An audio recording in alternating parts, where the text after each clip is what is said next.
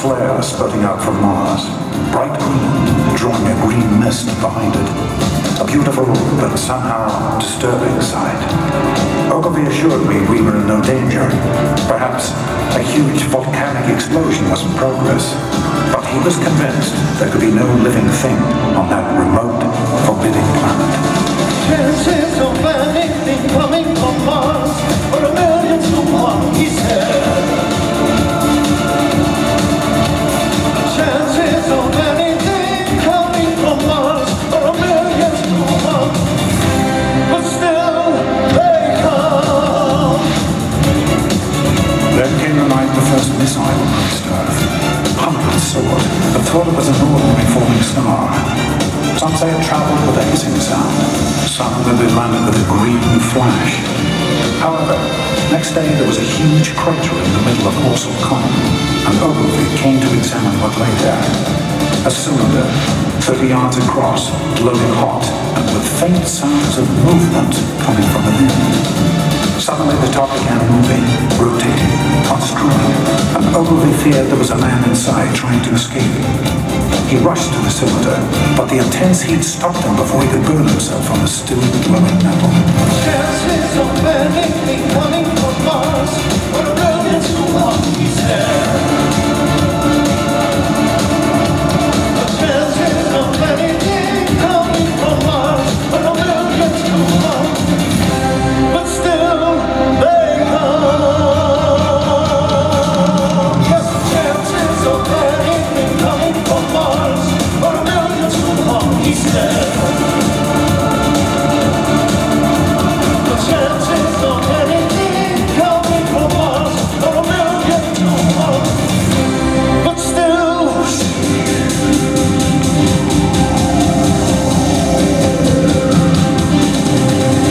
they come.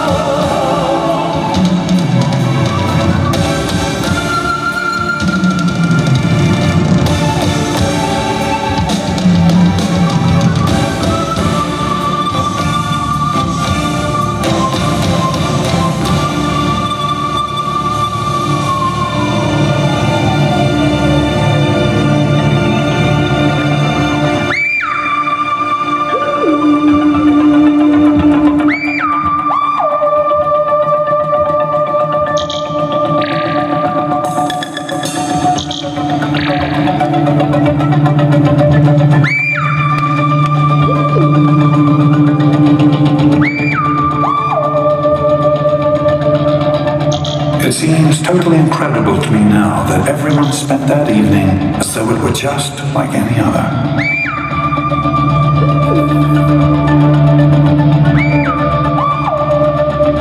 From the railway station came the sound of shunting trains, ringing and rumbling, softened almost into melody by the distance.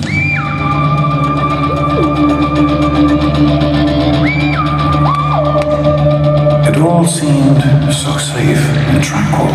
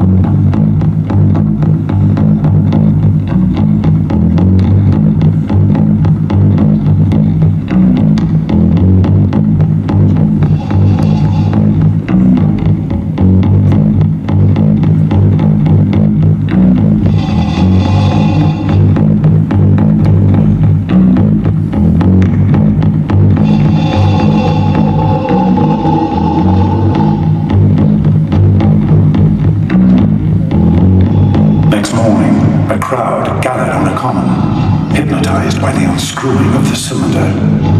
2 feet of shining screw projected, when suddenly the lid fell off.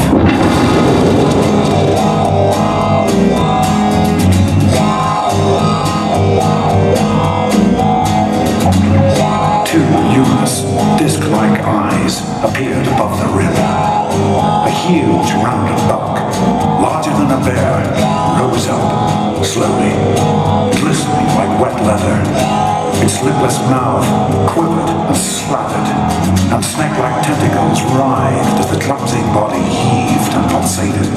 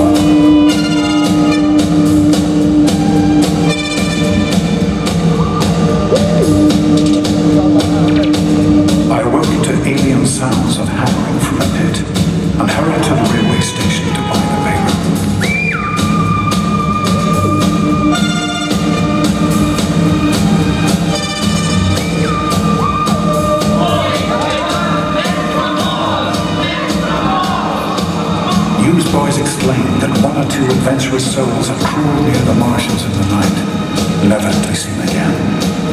Yet around me, the daily routine of life, working, eating, sleeping, was continuing serenely as it had for countless years.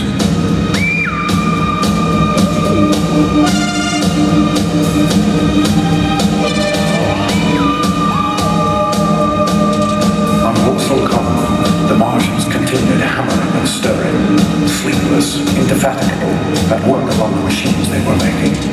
Now and again, a light, like the beam of a warship's searchlight, swept the common, and the heat ray was ready to follow.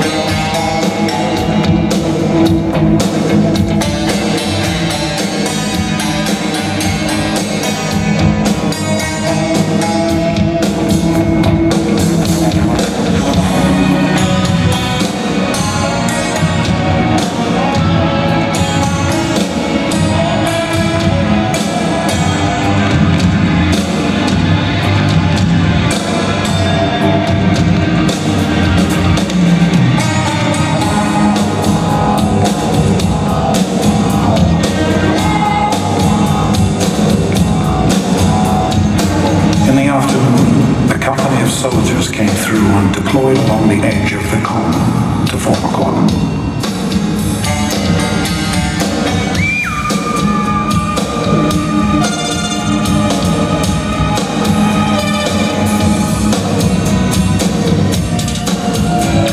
That evening there was a violent crash, and I realized with horror that my home was now within range of a Martian's heat ray.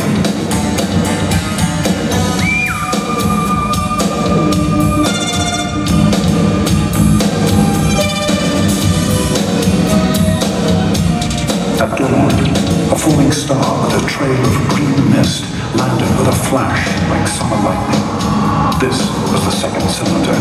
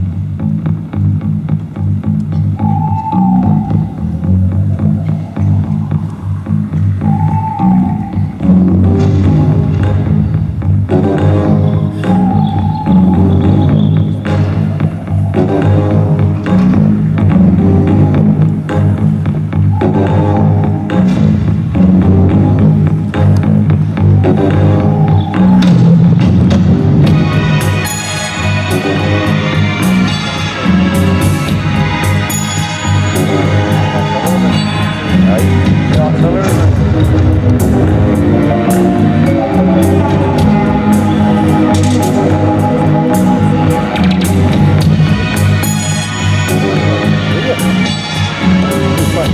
hammering from the pit and the pounding of guns grew louder. My fear rose at the sound of someone creeping into the house. Then I saw it was a young artilleryman, weary, streaked with blood and dirt. Anyone here? Come in. Here, drink this. Thank you. What's happened? They wiped us out. Hundreds dead, maybe thousands. The heat ray? The Martians. They were inside these hoods of machines they made. Massive metal things on legs. Giant machines that walked. They attacked us. They wiped us out. Machines? Fighting machines. Setting fire to everything in sight. Just hunks of metal, but they knew exactly what they were doing. There was another cylinder that came last night. Yes. Yes, it looked bound for London. London? Carrie. I hadn't dreamed it could be danger to Carrie and her father so many miles away. I must go to London at once. And me. Got to report headquarters. If there's anything left of it.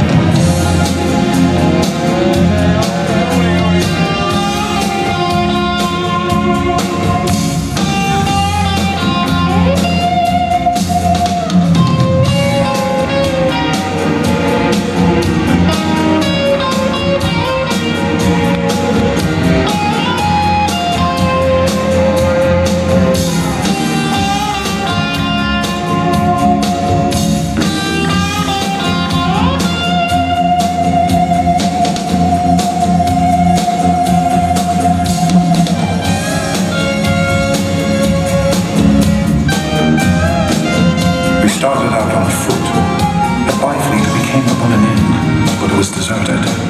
The artilleryman found the kitchen, and we filled our stomachs, and then our pockets, with everything we could hold. Look! A bottle of whiskey! That's a lucky find! We hurried onwards. There didn't seem to be a living soul anywhere. Is everybody dead? Not everybody. Look, 6 cannons with gunners standing by. Bows and arrows against the lightning! They haven't seen the heat ray yet!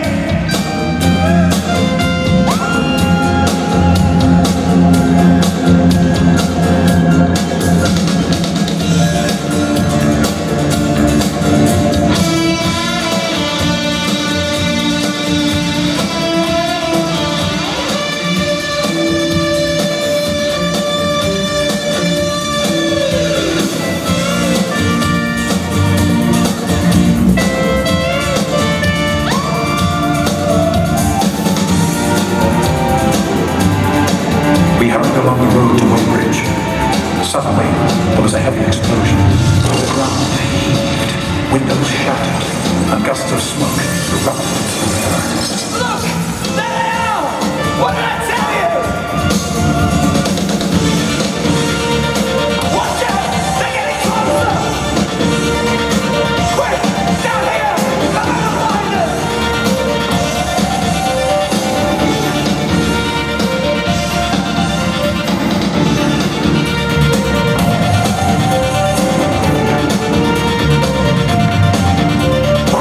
One after the other, 4 of the fighting machines appeared, monstrous tripods higher than the tallest steeple, striding over the pine trees and smashing them, walking engines of glittering metal.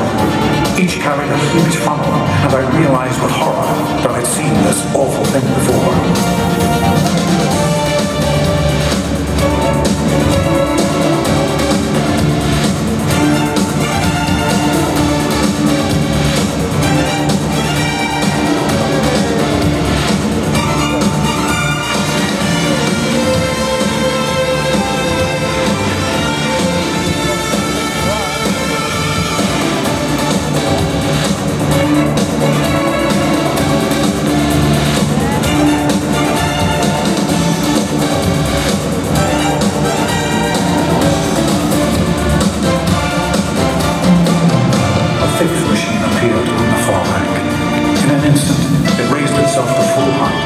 Flourished the funnel high in the air, and the ghostly, terrible heat ray struck the town.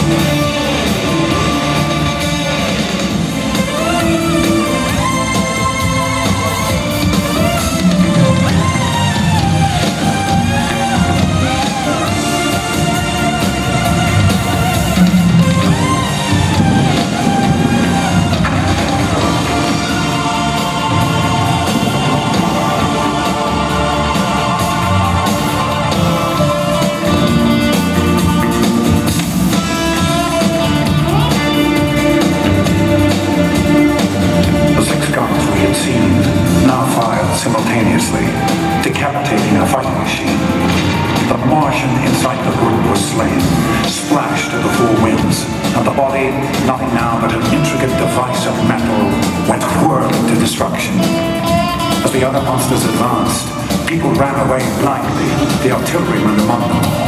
But I jumped into the water.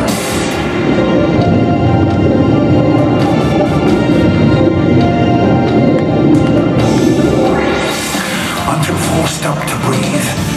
Now the guns spoke again, but this time the heat ray sent them to oblivion.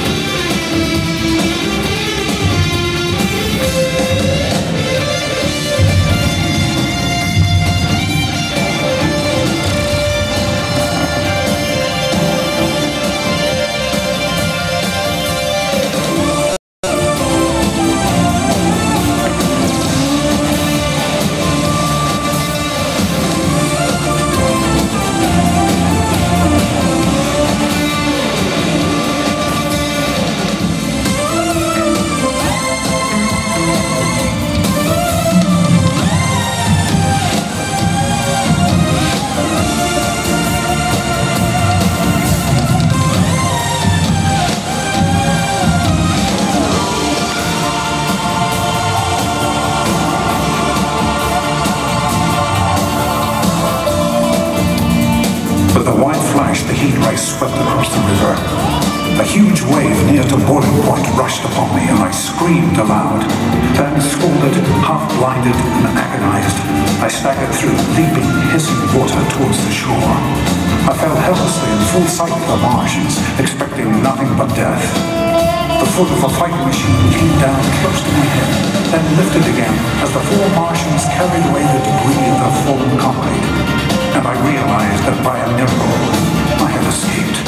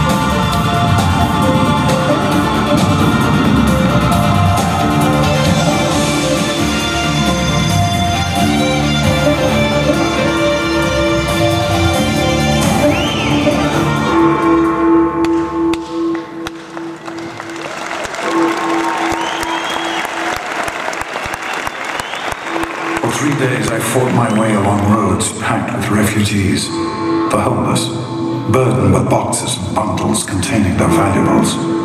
All that was of value to me was in London, but by the time I reached their little red brick house, Carrie and her father were gone.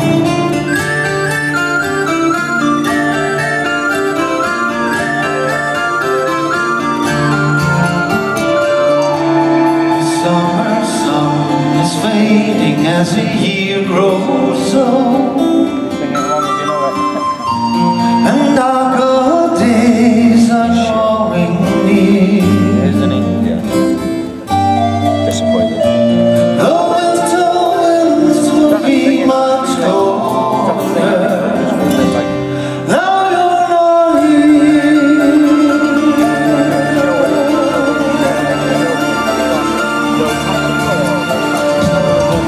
I watch the birds fly south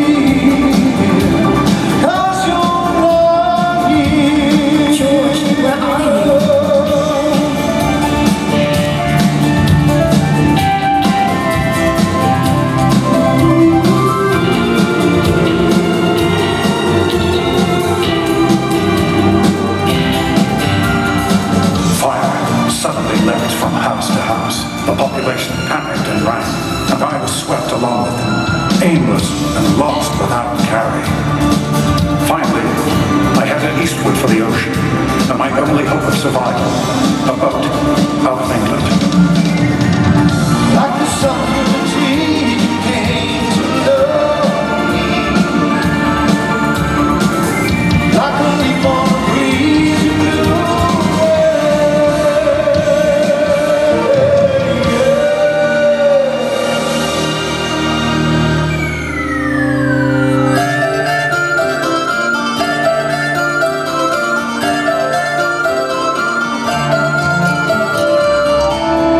gentle rain falls softly on my weary eyes, as if to hide a lonely tear.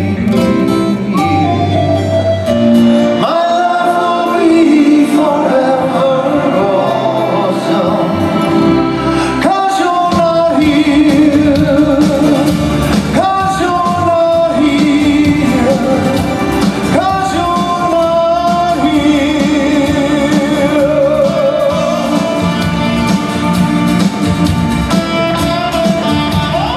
As I hastened through Covent Garden, Blackfriars and Billingsgate, more and more people joined the painful exodus.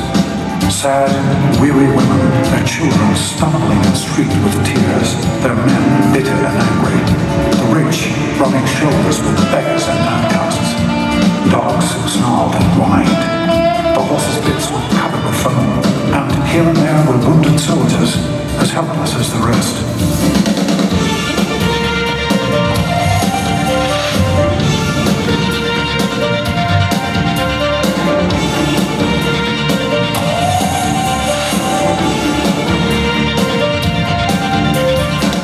Truckloads wading up the Thames, cutting through bridges as though they were paper.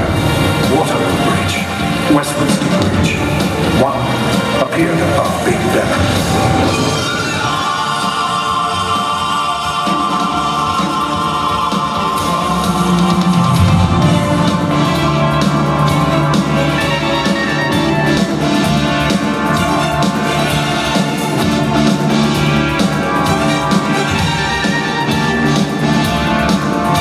Never before in the history of the world had such a mass of human beings moved and suffered together. This was no disciplined march. It was a stampede, without order and without a goal.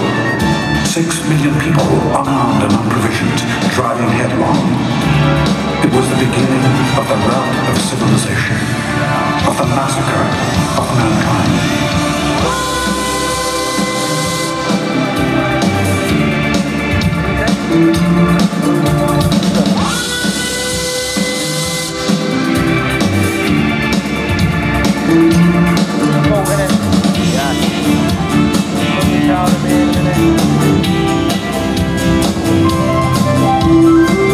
A vast crowd buffeted me towards the already packed steamer.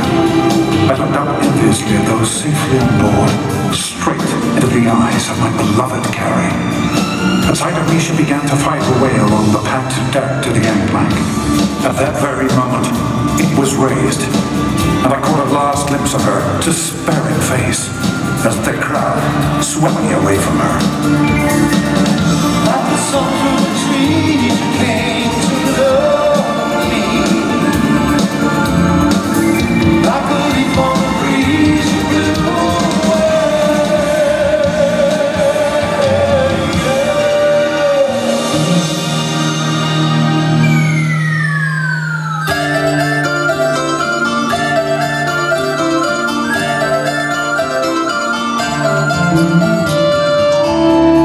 Autumn's golden gown used to kick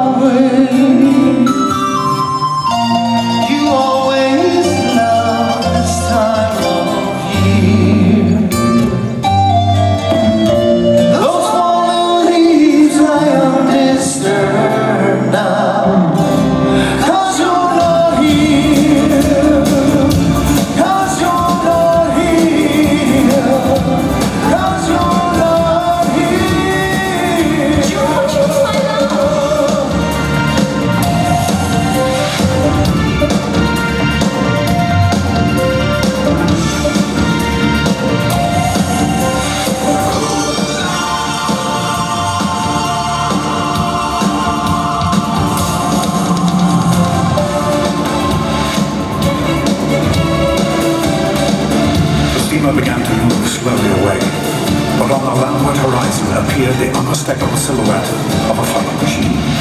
Another came, and another, spraying over hills and trees, plunging far out to sea, blocking the exit of the steamer. Between them lay the silent grey ironclad Thunder Child. Slowly it moved toward shore. Then, with a deafening roar and whoosh of spray, it swung about and drove at full speed towards the waiting marshes. There were ships and ships of scientists scattered out along the bay. And I thought I heard her calling as the steamer pulled away. The invaders must have seen them as it crossed their file, standing from the trees there. There lay Thunder Child,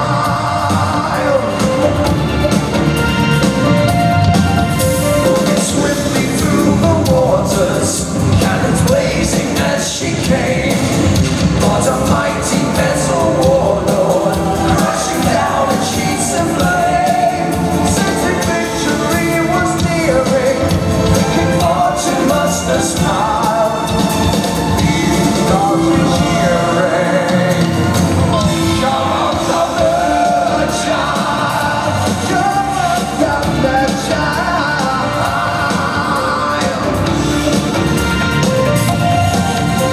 The Martians released their black smoke, but the ship sped on, cutting down one of the tripod figures. Instantly, the others raised their heat rays and melted the Thunder Child's valiant heart.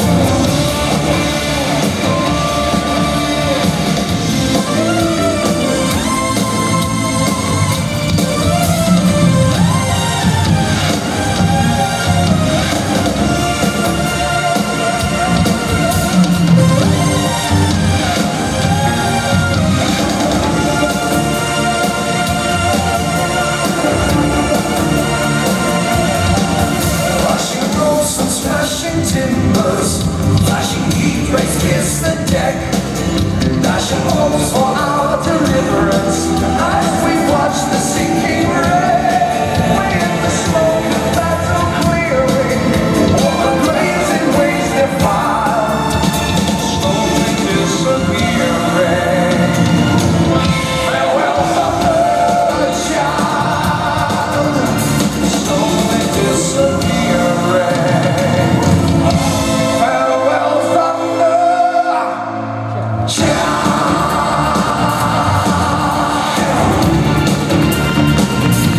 Farewell, Thunder Child. Farewell, Thunder Child.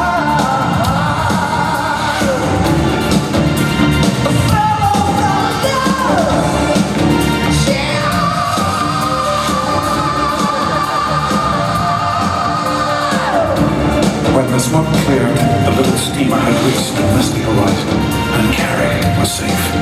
But the Thunder Child had vanished forever, taking with her man's last hope of victory. The leaden sky was lit by green flashes, cylinder following cylinder, and no one and nothing was left now to fight them. The Earth belonged to the Martians.